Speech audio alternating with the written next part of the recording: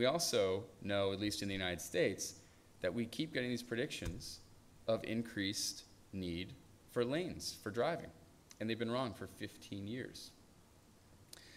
So I would ask you, when you look to build a new road or highway, is it a stimulus project or is it a needed project? Is there a cost benefit to putting that into your rail system? Now, I've met with some of your government officials, and I have to say, their plans for the future are really bold and robust.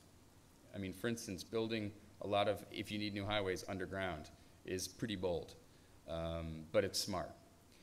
So I think they're doing a lot of the right things, but people should always be asking, what is the return on investment? What is the cost benefit? And what is the opportunity cost of this project versus another, particularly when young people coming up have very little interest in driving. And when we know from prior experience that induced demand is a real thing. When you build capacity, again, within 2 months, you typically fill that capacity and have more congestion than you did 2 months before. So you're wasting money typically building capacity.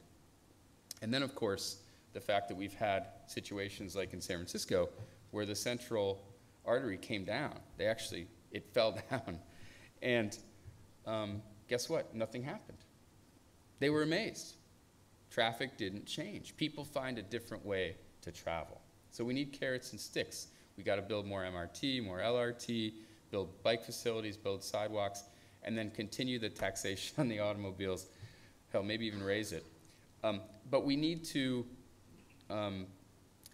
really look at, are we spending or are we investing in our future? I think you guys are doing a lot more of the right things here, to be honest, than I see in many US cities. In the US, by the way, we spend 2 to 3% of GDP on infrastructure.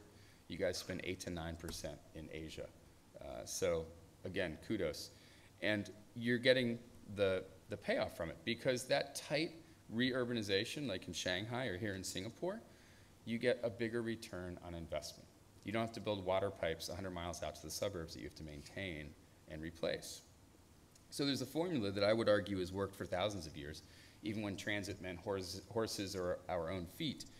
But it continues to work now. And I think some of the bold projects that you guys are building, including the whole new area, Jurong, that I went and toured today, was amazing.